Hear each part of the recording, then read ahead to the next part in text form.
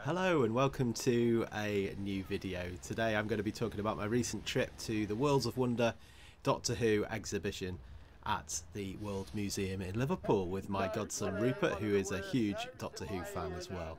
The first thing that greets you as you come in is this rather scary looking weeping angel, thankfully behind glass.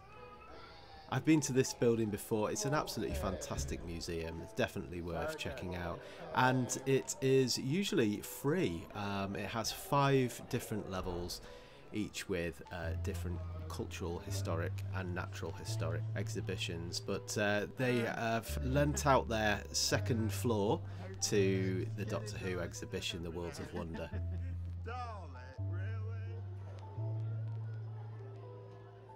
One of the things I was expecting as I went in was that this would be a kind of an okay exhibit, but with many of the cast-offs maybe from the Doctor Who museum in Cardiff. But actually there was a lot of stuff I hadn't seen here, which was great to see as well. There you see the original Doctor's TARDIS console, which I'm pretty sure was made for the William Hartnell drama that they made for the 50th anniversary.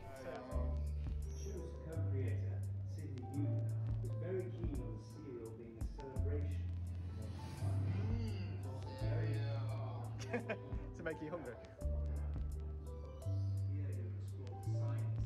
Nice to see a wall dedicated to some of the most important people in early Doctor Who, including Verity Lambert there, of course, Sidney Newman, Kip Pedler, Douglas Adams.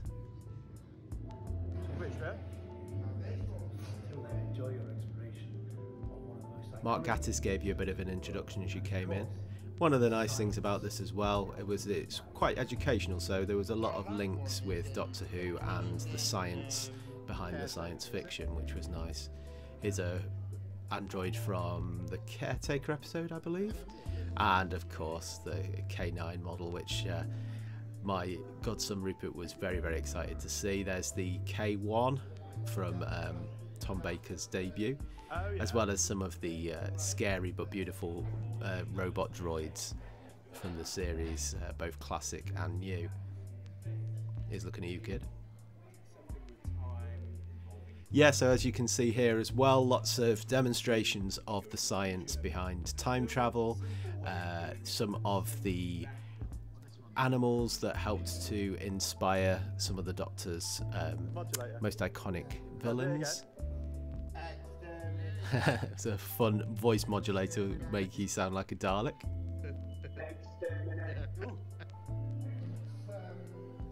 Some of the spacesuits, including the Vasta Narada one, many of these were used on screen, which was really cool. Then an exhibit of the different models. My godson is a big Thunderbirds fan, and he noted the similarity between some of these and the Thunderbird models, of course. There's Gadget from Waters from Mars. Rupert seeing if the Doctor's in. Yeah, it was a pretty vast exhibition, really. My goodness, look at this. Look at that, it's the Kingfisher, amazing. Coming up to probably my favourite room in the exhibit now, which had an interactive Dalek and some Cybermen and some of the other classic monsters in as well. Don't blink, Rupert. Oh, nice.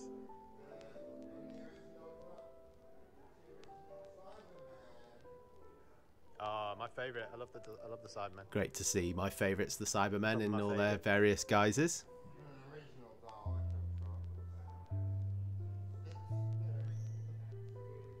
Oh, brilliant! You can get inside. And Rupert having a go on the interactive Dalek. One of his favourite moments from the day. You will be exterminated.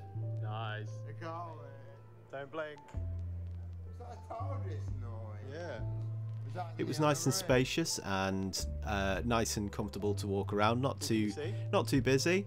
But everyone was dead friendly. The guy on the left there, we had a good conversation with about how scary the silence were as well. So yeah, everyone we met was really, really friendly, and Just a thoroughly nice, pleasant day out. But don't blink. Ice Warriors. And we have the 60s Ice Warrior and the more recent Ice Queen as well. Look at that. Oh, this. It reminds you just how scary some of these creatures actually are.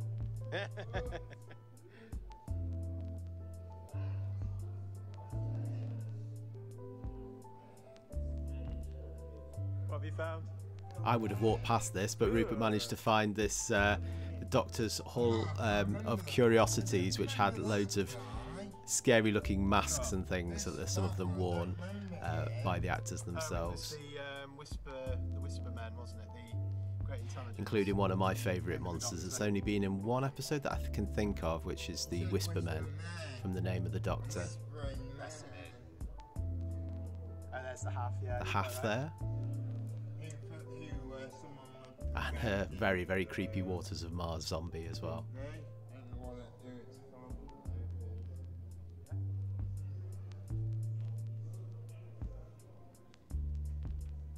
Not in front of him. Next to him. That's it. What would you do if he was like, "Hello, Rupert"?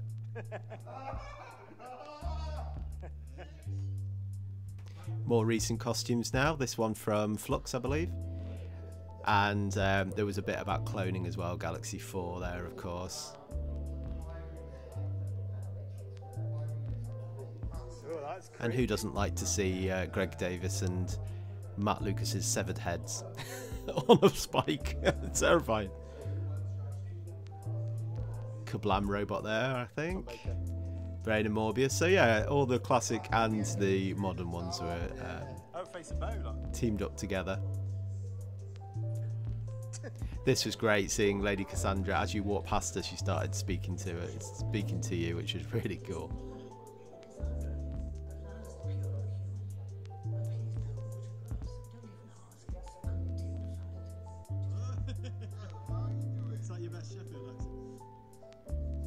There was a bit of a cinema room which showed different highlights from the new show as well. I still call it the new show, even though we're talking how many years now, since 2005? Ready, go.